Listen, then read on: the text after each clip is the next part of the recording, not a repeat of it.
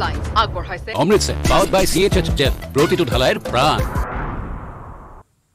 EVM মেচিনত খেলিমেলিৰ অভিযোগত ডিব্ৰুগড়ৰ টিংখঙত উত্তেজনা লৰিণজ্যোতি গগৈৰ নেতৃত্বত ক্ষুব্ধ ভোটাৰৰ তীব্ৰ প্ৰতিবাদ নিৰ্বাচনী বিষয়ৰ বিৰুদ্ধে গুৰুতৰ অভিযোগ তুলি পুনৰ ভোট গ্ৰহণৰ দাবী ক্ষুব্ধ ভোটাৰৰ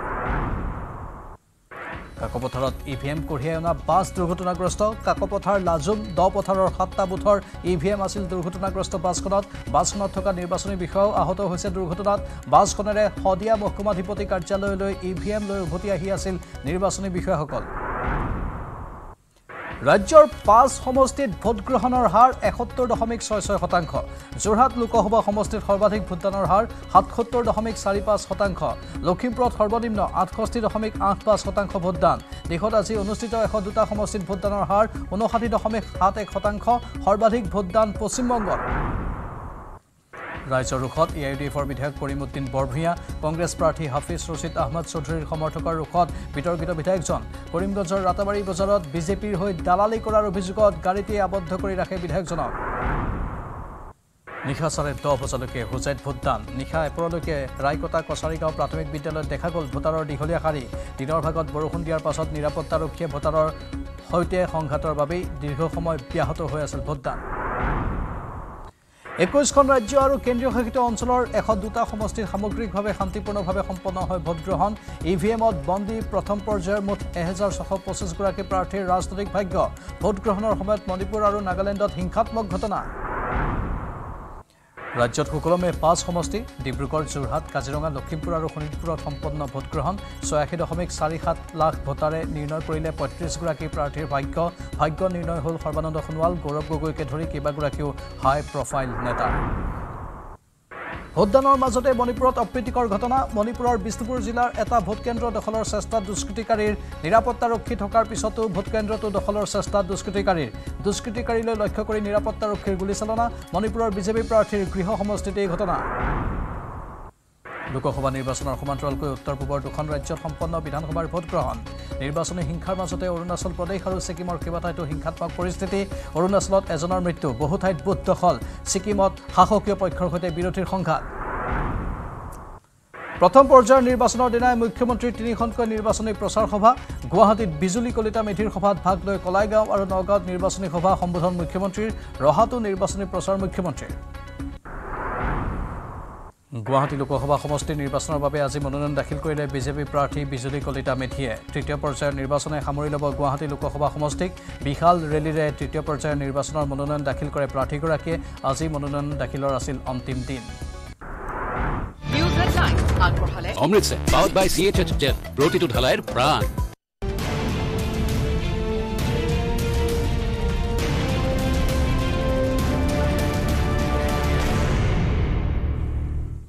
নমস্কাৰ স্বাগতম এয়া হৈছে ফাইনেল ৰিপৰ্ট ষ্টুডিঅ'ত মই প্ৰাঞ্চল এতিয়া বিতং খবৰ ডিব্ৰুগড়ৰ টিংখঙত উত্তেজনা বনফুল উচ্চ মাধ্যমিক বিদ্যালয়ৰ ভোট কেন্দ্ৰত উত্তপ্ত পৰিস্থিতি লৰিণজ্যোতি গগৈৰ নেতৃত্বত ক্ষুব্ধ লোকৰ তীব্ৰ প্ৰতিবাদ EVM মেচিনত খেলিমেলিৰ অভিযোগতে উত্তপ্ত পৰিস্থিতিৰ সৃষ্টি হয় নিৰ্বাচনী বিষয়ৰ বিৰুদ্ধে গুৰুতৰ অভিযোগ ক্ষুব্ধ ভোটাৰৰ ভোট কেন্দ্ৰৰ পৰা EVM মেচিন নিবলৈ দিয়া নাই প্ৰতিবাদকাৰী ৰাইজে আৰু ভোট কেন্দ্ৰটোত পুনৰ ভোট গ্ৰহণৰ দাবী প্ৰতিবাদকাৰীৰ এই ঘটনাক লৈ উত্তপ্ত হৈ আছে সমগ্ৰ অঞ্চলটো লৰিণজ্যোতি গগৈৰ মন্তব্য আছে এই সন্দৰ্ভত শুনাব বিচাৰিছো আমি আমাৰ তৰফৰ পৰা আমাৰ ইলেকশ্যন এজেণ্টৰ যোগেদি পিটিশ্যন দিয়াৰ লগে লগে অভিযোগনামা দিয়াৰ উপৰিও ইয়াৰ ৰাইজেও যিহেতু এইটো এটা ৰাজহুৱা স্বাৰ্থ জড়িত বিষয় হৈ গ'ল এটা পাব্লিক ইছ্যু হৈ গ'ল ইয়াৰ ৰাইজেও সকলোৱে চহী মাৰি স্বাক্ষৰ কৰি ৰিটাৰ্নিং অফিচাৰক দিব লাগে যে ইয়াৰ ৰিপ'ল হ'ব লাগে এইটো অন্যায় কৰা হৈছে আৰু সেই যিগৰাকী বিষয়া যিগৰাকী স্বীকাৰ কৰিছে যে ভুল হোৱাটো হয় তেওঁলোকৰ নাম সহ দিব লাগে পুষ্প কুমাৰ দাসে স্বীকাৰ কৰিছে যে ভুল হোৱাটো হয় পুষ্প কুমাৰ দাস নামৰ বিষয়াগৰাকীয়ে কৈছে মানুহৰ আগত যে ভুল হোৱাটো হয় গতিকে হাজাৰ বিজাৰ মানুহে স্বাক্ষৰ কৰি দিব লাগে যে ভুল হোৱাটো হয় গতিকে তেওঁ শাস্তি হ'ব লাগে আৰু ৰিপুল হ'ব লাগে চেঙাল এটা ভোট চেণ্টাৰ তেওঁলোকে CCTV কেমেৰা লগোৱা নাই য'ত আমি 90% ভোট পাম এইটো আমাৰ কনফিডেন্স আছে আৰু কিছুমান ভোট চেণ্টাৰ য'ত আমি বেছিকৈ ভোট পাম আমাৰ EVMটো তেওঁলোকে অলপ আন্ধাৰ জেগাত প্লেচ কৰিছে এইটো বহুত অভিযোগ আহিছে গতিকে এই পিছ দুৱাৰেদি তেওঁলোকৰ মানে নিৰ্বাচন জিকাৰ কৌশল তেওঁলোকে ৰচনা কৰিব খুজিছে কিন্তু এটা কথা ক'ব খুজিছোঁ এবাৰ জনতাৰ ৰায় বিজেপিৰ বিৰুদ্ধে আছে এবাৰ বিজেপি ডিব্ৰুগড় লোকসভা সমষ্টিত বিপুল ব্যৱধানত পৰাভূত হ'ব আৰু ডিব্ৰুগড় ইতিহাস হ'ব চৰকাৰখনে সম্পূৰ্ণ প্ৰশাসন যন্ত্ৰটো তেখেতসকলে হাতমুঠি ৰাখিছে কাৰণ কোনোবা এজন প্ৰশাসনিক বিষয়া হতুৱাই যিটো তেখেতসকলে এই চেণ্টাৰটোৰ যি তেখেতসকলে EVM মেচিনত যিটো 9টা ভোট থাকে সেই 9টা ভোটটো 1 নম্বৰ দিছে অসম জাতীয় পৰিষদ 3 নম্বৰ আছে সেই 3 নম্বৰ 2 নম্বৰ দিছে গতিকে এনেকুৱা ধৰণৰ বিসংগতিয়ে আমাক সঁচাকৈ প্ৰশ্নমূলক চিন্তা হৈছে যে কি এই বিজেপিৰ চৰকাৰখনৰ পকেটত আছে নেকি আজি এই প্ৰশাসন যন্ত্ৰটো গতিকে আমি এটাই দাবী জনাইছো যে পুনৰ এই চেণ্টাৰটো ৰিপুলিং হ'ব লাগিব পুনৰ ভোট গ্ৰহণ হ'ব লাগিব এই দাবী উত্থাপন কৰা হৈছে এই মুহূৰ্তটো পৰিস্থিতি উত্তপ্ত সাংবাদিক ঋষেশ্বৰ আছে লাইভত ঋষেশ্বৰ হয় নিশ্চয়কৈ এক উত্তেজনাময় পৰিস্থিতিৰ সৃষ্টি হৈছিল বনফুল উচ্চ মাধ্যমিক বিদ্যালয়ৰ যি ভোট গ্ৰহণ কেন্দ্ৰত EVM মেচিনৰ ব্যাপক খেলিমেলিৰ অভিযোগ জাতীয় পৰিষদৰ বুটামত টেপিলেও যেন ফুলতেই পৰে এনেধৰণৰ অভিযোগ উত্থাপিত হৈছিল তাৰ পিছত ৰাইজে EVM মেচিন নিবলৈ দিয়া নাছিল অৱশেষত সিদ্ধান্ত হৈছে অৱশেষত AJP প্ৰাৰ্থী লুৰিণজ্যোতি গগৈ এই ভোট গ্ৰহণ কেন্দ্ৰত উপস্থিত হৈ যি ৰাইজৰ লগত আলোচনাৰ বাবে সিদ্ধান্তত উপনীত হৈছে আৰু এই দাবী অনুসৰি ৰিপুলিং হ'ব লাগিব অৰ্থাৎ পুনৰ ভোট গ্ৰহণ হ'ব লাগিব আৰু তদন্ত হ'ব লাগিব আৰু ৰিপুলিং নোহোৱা পৰ্যন্ত এই যি সিল কৰি ৰখা হ'ব ভোটিং মেচিন এই সিদ্ধান্ত অৱশেষত প্ৰশাসনে মানি লৈছে কি আৰু ইতিমধ্যে এই যি সিদ্ধান্ত গ্ৰহণ কৰিছে আৰু ইতিমধ্যে ইয়াৰ পৰা ৰাওনা হৈছে আৰু এতিয়াও স্থানত কিন্তু এই স্থানত কিছু উত্তেজনা বিৰাজ কৰি আছে কিন্তু ক'ব লাগিব যে ৰিপুলিং হ'ব আৰু আন এটা প্ৰসংগ যে এই যি ভুল স্বীকাৰ কৰিছে ইতিমধ্যে যি নিৰ্বাচনী বিষয়া দাস উপাধি এজন নিৰ্বাচনী বিষয়াৰ ভুলৰ বাবে এনে হোৱা বুলি ইতিমধ্যে প্ৰকাশ হৈছে আৰু স্বাভাৱিকতে এই ঘটনাই সমগ্ৰ অঞ্চলটোকে উত্তেজনাময় কৰি তুলিছে আৰু ক'ব লাগিব ঋষেশ্বৰ যেহেতু এতিয়া নিৰ্বাচন আয়োগে মান্তি হৈছে পুনৰ ভোট গ্ৰহণ হ'ব বুলি কোৱা হৈছে হস্তাক্ষৰ সংগ্ৰহ কৰা হৈছে কি নিয়মৰ মাজেৰে সমগ্ৰ প্ৰক্ৰিয়া হৈছে আৰু কেতিয়াকৈ পুনৰ ভোট গ্ৰহণ তাত হ'ব পাৰে সেই সন্দৰ্ভত কিবা তথ্য আছে নেকি আৰু পৰিস্থিতি এতিয়া সম্পূৰ্ণ শান্ত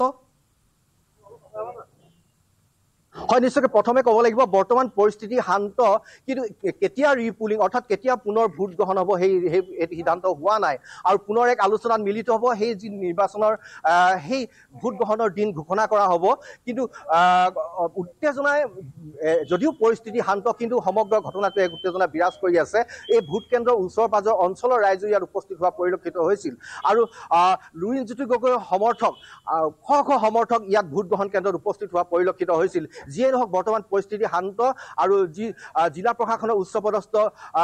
বিষয়া নিৰ্বাচনী বিষয়া আৰু যি আৰক্ষী প্ৰশাসনৰ বিষয়াসমূহ ইতিমধ্যে ৰাওনা হৈছে বৰ্তমান এই ভোট গ্ৰহণ কেন্দ্ৰত যি ভোট গ্ৰহণ কেন্দ্ৰৰ পৰা যি সিল কৰা যি EVM মেচিন সেই মেচিনো লৈ যোৱা হৈছে কিন্তু ক'ব লাগিব একেমুখে বৰ্তমান পৰিস্থিতি শান্ত ধন্যবাদ জনাইছোঁ ঋষেশ্বৰ এই তথ্যৰ বাবে পৰিস্থিতি বৰ্তমান শান্ত আৰু নিৰ্বাচন বিষয়াসকলে কৈছে যে পুনৰ ভোট গ্ৰহণ হ'ব আৰু তেওঁলোক মান্তি হৈছে সেইটো এটা বিশেষ বাৰ্তা এইসকল লোকৰ বাবে স্বাভাৱিকতে এতিয়া পুনৰ ভোট গ্ৰহণ কেতিয়া সমাপন হয় সেয়া হ'ব গুৰুত্বপূৰ্ণ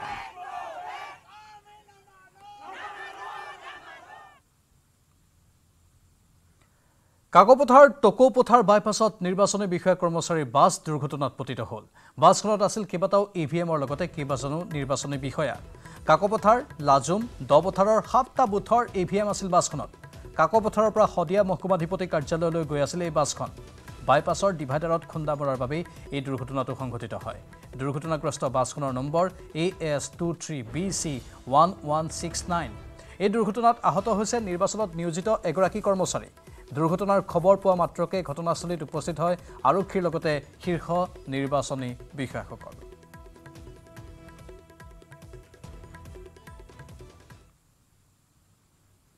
ৰাজ্যৰ 5টা সমষ্টিত ভোটদান সমাপ্ত 5 সমষ্টিত ভোটদানৰ হাৰ ৭২.10% ডিব্ৰুগড় লোকসভা সমষ্টিত ভোটদানৰ হাৰ ৭১.05%, যোৰহাট লোকসভা সমষ্টিত ভোটদানৰ হাৰ ৭৭.45%, কাজিৰঙা লোকসভা সমষ্টিত ভোটদানৰ হাৰ ৭১.57%, লখিমপুৰ লোকসভা সমষ্টিত ভোটদানৰ হাৰ ৬৮.85% আৰু শোণিতপুৰ লোকসভা সমষ্টিত ভোটদানৰ হাৰ আছিল ৭১.34%। শান্তিপূৰ্ণভাৱে সম্পন্ন হয় ভোটগ্ৰহণ ৮৬,৪৭,০০,০০০ ভোটাৰে আজি নিৰ্ণয় কৰিলে ৩৫ গৰাকী প্ৰাৰ্থীৰ ভাগ্য ক্ষমা কৰিব 86,47,000 ভোটাৰে নিৰ্ণয় কৰিলে 35 গৰাকী প্ৰাৰ্থীৰ ভাগ্য আজি পুৱাৰে পৰা দেখা গৈছিল ভোটাৰৰ লানি নিচিগা ভিৰ আন 21খন ৰাজ্যতকৈ অসমত ভোট গ্ৰহণৰ হাৰ শীৰ্ষত আছে 86 লাখ ভোটাৰে আজি ভোটাধিকাৰ সাব্যস্ত কৰিলে আনফালে উত্তৰ পূৰ্বাঞ্চলৰ আন খবৰবোৰ অৰুণাচলত ভোটদানৰ হাৰ 67.13% মণিপুৰত ভোটদানৰ হাৰ 68.81%, মেঘালয়ত ভোটদানৰ হাৰ 74.19%, মিজোৰামত ভোটদানৰ হাৰ 54.23%, নাগালেণ্ডত ভোটদানৰ হাৰ 56.91%, ছিকিমত ভোটদানৰ হাৰ 68.71% আৰু ত্ৰিপুৰাত ভোটদানৰ হাৰ 80.17%। অৱশেষত হোজাই সমষ্টিৰ ৰায়কটা কছাৰীগাঁও প্ৰাথমিক বিদ্যালয়ৰ ভোটকেন্দ্ৰত অন্তপৰিল ভোটগ্ৰহণ নিৰাপত্তাৰক্ষী আৰু ভোটাৰৰ মাজত সৃষ্টি হৈছিল তৰ্ক যাৰ ফলত ব্যাহত হৈছিল ভোটগ্ৰহণ পিছত নিশা 10:30 বজাত সামৰণি পৰে ভোটগ্ৰহণ দিনতে ভোটগ্ৰহণ আৰম্ভ হৈছিল কিন্তু ভোটগ্ৰহণ সমাপ্ত হয় নিশা 10:30 বজাত আনুষ্ঠানিকভাৱে 5 বজাতে ভোটগ্ৰহণ সমাপ্ত হ'ব লাগে কিন্তু এই ভোটকেন্দ্ৰটোত কিছু ব্যতিক্ৰমী পৰিৱেশ আজি দেখিবলৈ পোৱা গ'ল কাৰণ নিৰাপত্তাৰক্ষীৰ সৈতে ভোটাৰৰ কাজিয়া হ'ল আৰু তাৰ পাছত বহু সময় ধৰি স্তব্ধ হৈ থাকিল ভোটগ্ৰহণ প্ৰক্ৰিয়া অৱশেষত পুনৰ আৰম্ভ হ'ল আৰু নিশা মানুহে টৰ্চ জ্বলাই বা মোবাইল ফোনৰ ফ্লেছ লাইট জ্বলাই ভোটকেন্দ্ৰত ভিৰ কৰা দেখিবলৈ পোৱা গৈছিল আৰু অৱশেষত নিশা 10:30 বজাত তাত সামৰণি পৰে ভোটগ্ৰহণ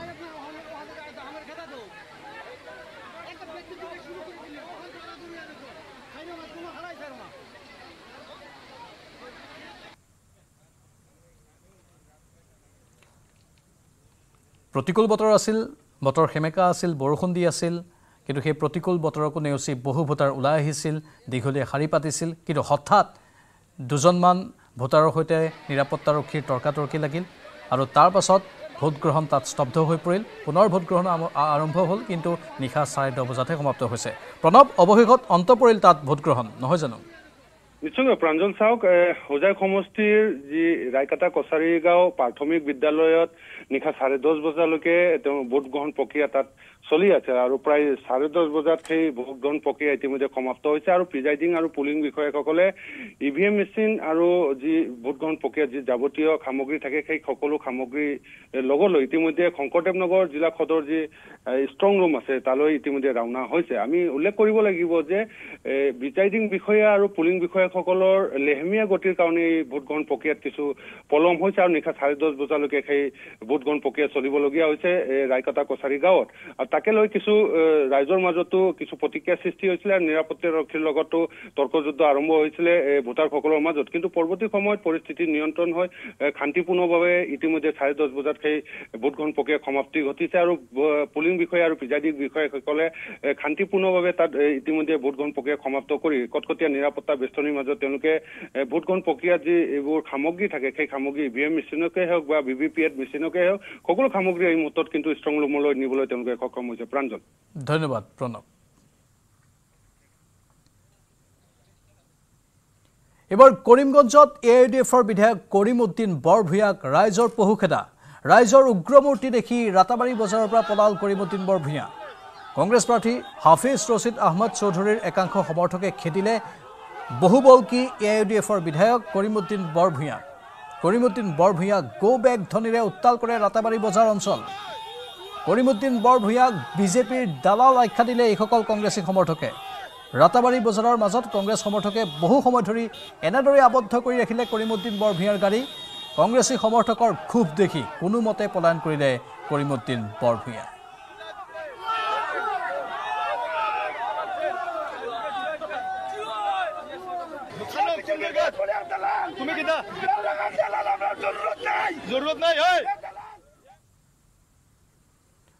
ভোটগ্ৰহণ সম্পন্ন হোৱাৰ পাছতে বোকাখাতত প্ৰথম প্ৰতিক্ৰিয়া কাজিৰঙা লোকসভা সমষ্টিৰ বিজেপি প্ৰাৰ্থী কামাখ্যা প্ৰসাদ তাছাৰ সমষ্টিৰ ৰাইজে বিপুল মৰম দিয়া বুলি কৈ ভোটাৰক ধন্যবাদ জনালে কামাখ্যা প্ৰসাদ তাছাই কাজিৰঙাত জয়ী হ'ব বুলি 100% কনফিডেণ্ট কামাখ্যা প্ৰসাদ তাছা আত্মবিশ্বাসী তেওঁ 100% জয় নিশ্চিত বুলি দাবী কৰিলে কাজিৰঙাৰ বিজেপি প্ৰাৰ্থীগৰাকীয়ে কি ক'লে তেওঁ শুনাব বিচাৰিছোঁ জনসাধাৰণে যিটো সঁহাৰি দিলে এইটো এটা অভূতপূৰ্ব সঁহাৰি ৰাজনৈতিক জীৱনত এইটো এটা মনত থাকিব লগা সঁহাৰি যিটো ভাল লগা জনসাধাৰণে হিয়া উজাৰি সঁহাৰি দিছে তেওঁলোকে সভাবিলাকত আহিছে আৰু বহুত বেছি এক্সপেক্টেশ্যন নাই কিন্তু এটা এক্সপেক্টেশ্যন আছে যে মুখ্যমন্ত্ৰী হিমন্ত বিশ্ব শৰ্মা ডাঙৰীয়াক শক্তিশালী কৰিব লাগে নৰেন্দ্ৰ মোদী ডাঙৰীয়াক তৃতীয়বাৰ কাৰণে প্ৰধানমন্ত্ৰী বনাব লাগে আৰু যিখিনি কাম কাজ তেওঁলোকে চকুৰ সন্মুখত দেখিছে তাৰ প্ৰতি বিশ্বাসটো যাতে অটুট থাকে ভৱিষ্যতলৈ কাম হয় এই কথাবিলাকে তেওঁলোকে আশা কৰিছে আৰু সেইকাৰণে মই ভাবোঁ যে আমি এনেকুৱা এটা অনুভৱ হৈছে য'ত আমি জয়ী হোৱাৰ সম্ভাৱনা প্ৰচুৰ দেখা গৈছে নিশ্চিতভাৱে যথেষ্ট সঁহাৰি আছে এইটোত কোনো ডাউট নাই আৰু জনসাধাৰণ যথেষ্ট সচেতন এতিয়া আৰু সচেতনভাৱেই জনসাধাৰণে ভোটদান জয় নিশ্চিত এইটো ভাবোঁ আৰু সেইটো সিমানটো এতিয়া কনফিডেন্সটো বিল্ড আপ হৈছে ইফালে কামাখ্যা প্ৰসাদ তাছাৰ সুৰতে সুৰ মিলালে অগপ সভাপতি অতুল বৰাই কামাখ্যা প্ৰসাদ তাছা জয়ী হ'ব বুলি নিশ্চিত অতুল বৰা বোকাখাতত এই মন্তব্য কৰিলে অগপ সভাপতিগৰাকীয়ে জয়লাভ 100% নিশ্চিত পুৱাৰে পৰা ভোটাৰ ৰাইজৰ যি উৎসাহ ভোটাৰ ৰাইজৰ মাজত যি উৎসাহ উদ্দীপনা আমি প্ৰত্যক্ষ কৰিলোঁ আৰু যোৱা দিনকেইটাত বিভিন্ন এনেধৰণৰ নিৰ্বাচনী সভা সমিতিত ৰাইজৰ উপস্থিতি ৰাইজৰ উৎসাহৰ পৰা আমি আগৰে পৰাই কৈ আছোঁ যে কাজিৰঙা সংসদীয় সমষ্টিত প্ৰাৰ্থীগৰাকীয়ে বিপুল ভোটত জয়লাভ কৰিব আৰু সেয়াই হ'বলৈ গৈ আছে আৰু বোকাখাতত মই ভাবোঁ পূৰ্বতে যিমান ভোট লাভ কৰা হৈছিল তাতকৈ এবাৰ বেছি ভোট প্ৰাৰ্থীগৰাকীয়ে লাভ কৰিব নাই সেইকাৰণে এইটো একপক্ষীয় হ'ব কিছুমান ট্ৰেডিশ্যনেল ভোট আছে সেইখিনি হয়তো পাব ট্ৰেডিশ্যনেল ভোট কিছুমান আছে সেইখিনি পাব কিন্তু একপক্ষীয় হ'ব বিজয় 100% নিশ্চিত কামাখ্যা তাছাৰ সংসদ যাত্ৰা ৰাজ্যসভাৰ সাংসদটো হৈ কামাখ্যা তাছাৰ লোকসভা যাত্ৰা 100% নিশ্চিত কাজিৰঙা সমষ্টিৰ অন্তৰ্গত বৰহমপুৰৰ 122 নং পতিয়া পথাৰ ভোট কেন্দ্ৰত হুলস্থুলীয়া পৰিস্থিতি ভোটদান কৰিবলৈ নাপায় একাংশ ভোটাৰে ক্ষোভ উজাৰে ভোটদানৰ পৰা বঞ্চিত হৈছে 100 গৰাকী পুৰুষ আৰু মহিলা বাহিৰত শাৰী পাতি থকা লোকক একো নজনোৱাকৈ 5 বজাত ভোট কেন্দ্ৰৰ গেট বন্ধ কৰি দিয়াক লৈ ক্ষুব্ধ হৈ পৰিল ভোটাৰসকল দিনৰ ভাগত ভোট কেন্দ্ৰটোত 2 ঘণ্টা ধৰি বিকল হৈ আছিল EVM বিকল হৈ থকাৰ পাছতো ভোট গ্ৰহণৰ সময় বৃদ্ধি নকৰাত ক্ষোভিত হৈ পৰিল বঞ্চিত ভোটাৰসকল ভোটদানৰ পৰা বঞ্চিত হ'ল কেইবাগৰাকীও নতুন ভোটাৰো এতিয়া এই যে অলপ আগত যে ল'ৰা দুটোৱে কৈছে সি তাকে চেন্নাই তাৰ ফেমিলি লৈ থাকে সি কমচে কম 30-40 হাজাৰ টকা খৰচা কৰি আহিছে বুটটো দিবৰ কাৰণে এতিয়া ৰাতিপুৱাৰ পৰা যে ৰখি আছে বুটটো দিব পৰা নাই এতিয়া ৰাতিপুৱা আছিলে 2 ঘণ্টা অলৰেডি বেয়া আছিলে তাৰপিছত বৰষুণ আহিছে মানুহ ইফালে ঘূৰি গৈছে কোনোবা খাবৰ কাৰণে গৈছে কোনোবা গৰু আনিবৰ কাৰণে গৈছে কোনোবা লেট্ৰিন কৰিবৰ কাৰণে গৈছে পেচাব কৰিবৰ কাৰণে গৈছে লেডিজো আছে জেন্টছো আছে কমচে কম ইহঁতে যেতিয়া 5টা বজাত অলৰেডি বন্ধ হৈ যায় আমাৰ অফিচাৰে যমুনামুখৰ অফিচাৰে যেনেকৈ আহি পেলাই মাইকটো এলাউন্স কৰি কৈছিলে যে তোমালোকে হুলস্থুল নকৰিবা আমি বুটটো যেনেকৈ দিব লাগে তেনেকৈ বুটটো দিম তেওঁলোকে ইয়াত আমাৰ কেন্দ্ৰত যিবিলাক ছাৰ আহিছে তেওঁলোকে কমচে কম এলাউন্স কৰি ক'ব লাগিছিলে যে অলৰেডি 5টা বজাত বন্ধ হৈ যাব আপোনালোকে যদি বুট দিবলৈ ইচ্ছা আছে আপোনালোকে আমাৰ সীমাৰ ভিতৰত আহক আমি বুটটো ল'ম সিহঁতে এইটো এলাউন্স কৰা নাই মুখৰে না মনে নাজানো কুপনটো বিতৰণ কৰি দিলে এতিয়া আমি বিচাৰোঁ যে আমাৰ বুটটো দিব লাগে মই 12টা বজাৰ পিছত আহিছোঁ মই ভোট দিবলৈ তো ৰাতিপুৱাৰ পৰা যি অফিচাৰজন আছিলে ইমান স্লো কাম কৰি আছে একজন মানুহৰ 5 মিনিটকৈ লগাই আছে ইয়াত 1200 বুট আছে 5 মিনিট 10 মিনিটলৈকে লাগি আছে চশমা লগাই লাহে কামটো কৰি আছে 1200-1300 বুট কেনেকৈ শেষ হ'ব এতিয়ালৈকে আধা মানুহ তাকি গ'ল প্ৰথম পৰ্যায়ত ৰাজ্যৰ 5খন আসনক লৈ মুখ্যমন্ত্ৰীৰ প্ৰথম প্ৰতিক্ৰিয়া আহিছে প্ৰথম প্ৰতিক্ৰিয়াত ৰাজ্যৰ 5খন আসনৰ 5খনতে বিজেপি জয়ী হোৱাৰ দাবী মুখ্যমন্ত্ৰী হিমন্ত বিশ্ব শৰ্মাৰ এক্স হেণ্ডেলত নিজৰ প্ৰতিক্ৰিয়া দিলে মুখ্যমন্ত্ৰীয়ে 5টা সমষ্টিৰ ভোটাৰে প্ৰধানমন্ত্ৰী নৰেন্দ্ৰ মোদীৰ পক্ষ লোৱা বুলিও দাবী কৰে মুখ্যমন্ত্ৰীয়ে ৰাইজৰ ৰায় বিজেপিৰ পক্ষত আছে বুলিও ঘোষণা মুখ্যমন্ত্ৰীৰ বিজেপিৰ শক্তি ৰাইজে অনুমান কৰাতকৈ বহু বেছি বুলিও ক'লে মুখ্যমন্ত্ৰী হিমন্ত বিশ্ব শৰ্মাই দ্বিতীয় পৰ্যায়ৰ নিৰ্বাচনৰ 5খনৰ আটাইকেইখনতেই জিকিব বুলিও ভৱিষ্যতবাণী কৰিলে মুখ্যমন্ত্ৰী হিমন্ত বিশ্ব শৰ্মাই আৰু এক্স মাধ্যম যোগে এইখিনি কথা উল্লেখ কৰিছে ৰাজ্যৰ মুখ্যমন্ত্ৰীগৰাকীয়ে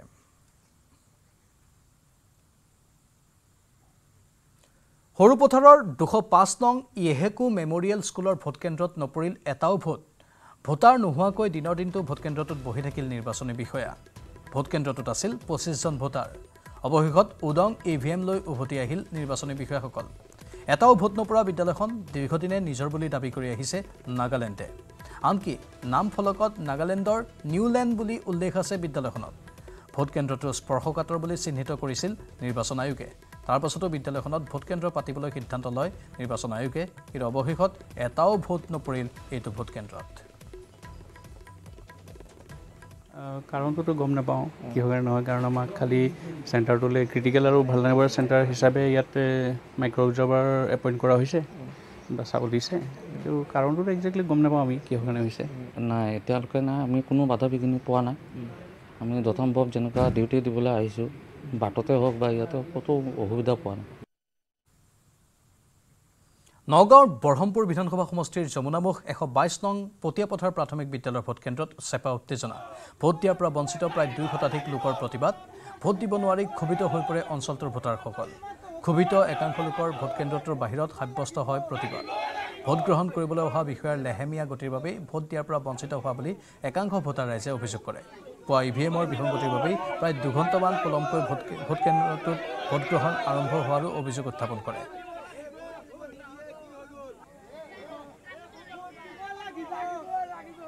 2 ঘণ্টা খাড়া হয়েছে ঠিক আছে পিছত আকৌ গুছি গলো ইমান লাইন মানে লাহে লাহে কাম হৈ আছে ইয়াত মেচিনটো 2 ঘণ্টাৰ বেয়া আছিল আমি আহি পেলাই পিছত আৰু 4 ঘণ্টা খাড়া হলো বৰষুণ আহিলে বৰষুণ আহাৰ পিছত আমি গুছি গলো ঘৰত কাৰোবাৰ বাথৰুম লাগিছে লেট্ৰিন লাগিছে গুছি গল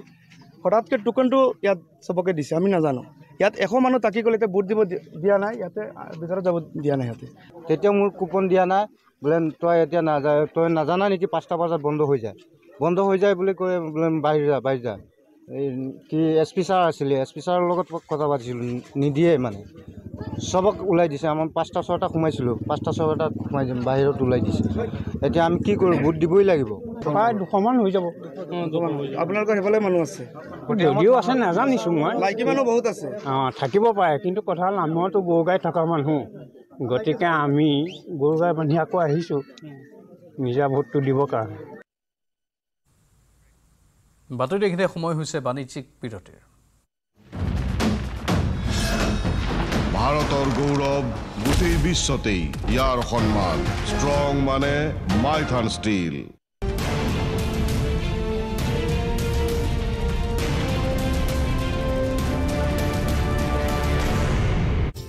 হাতত ক্ৰুজ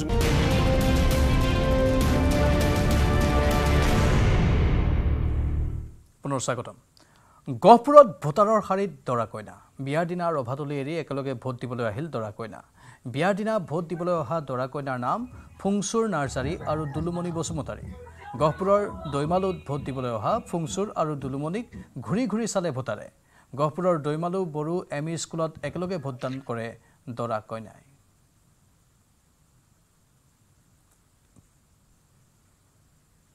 আমি as a citizen of India আমি ভোট দিয়াটো সবৰ কাৰণে অধিকাৰ আছে এই কাৰণে আমি সব ভোট দিব লাগিব আৰু এনেকৈ বিয়া মাজতে সবে আহি আছে এজন এজনকে ভোট দিকে বহুত ভাল লাগিছে যিকোনো বিয়াৰ মাজত ব্যস্ততাৰ সময়ত হ'লেও আমি ভোট দিব আহিছোঁ কিয়নো ভোট দিয়া আমাৰ অধিকাৰ আছে আৰু আমাৰ কৰ্তব্য ডিব্ৰুগড়ত বিয়াৰ দিনাই ভোট দিবলৈ আহিল দৰা ৰভাতলিৰ পৰা পোনে পোনে ভোট কেন্দ্ৰলৈ অহা দৰাৰ নাম শুভম পাল 112 নং শান্তিপুৰ বেংগলী উচ্চতৰ মাধ্যমিক বিদ্যালয়ত ভোট দিলে শুভম পালে এবাৰ প্ৰথমবাৰৰ বাবে ভোট দিছে শুভম পালে বিয়াৰ দিনাই ভোট দি আপ্লুত হৈ পৰিল শুভম পাল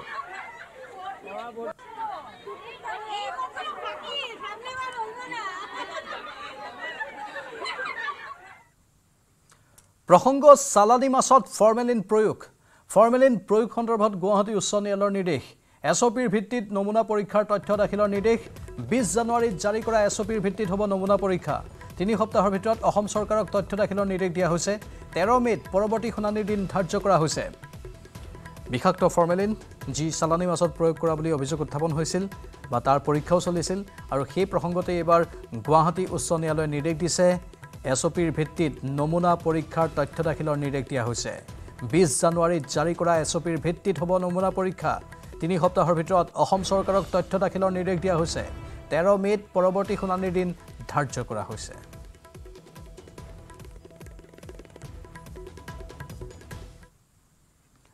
বাতৰি দেখিতে সময় বাণিজ্যিক বিৰতিৰ ভাৰতৰ গৌৰৱ গোটেই বিশ্বতেই ইয়াৰ সন্মান ষ্ট্ৰং মানে মাইথান ষ্টীল